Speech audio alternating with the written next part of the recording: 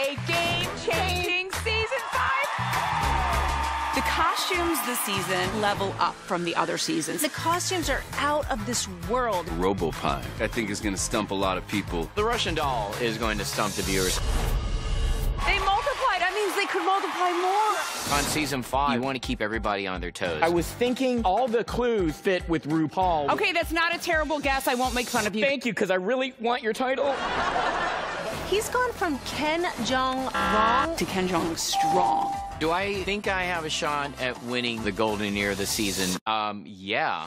Root for me out there, America. Root for me to get just one right this year. It's going to really upset me if I don't get this right. But not in a nasty way. This is a family show.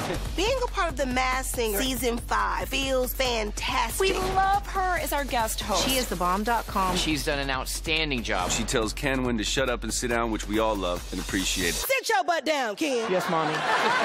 I'm really grateful to be a part of this show during this time. I really think this show is a perfect escape. You get music, you get crazy, beautiful costumes, and then you get comedy. I know exactly who it is. You do?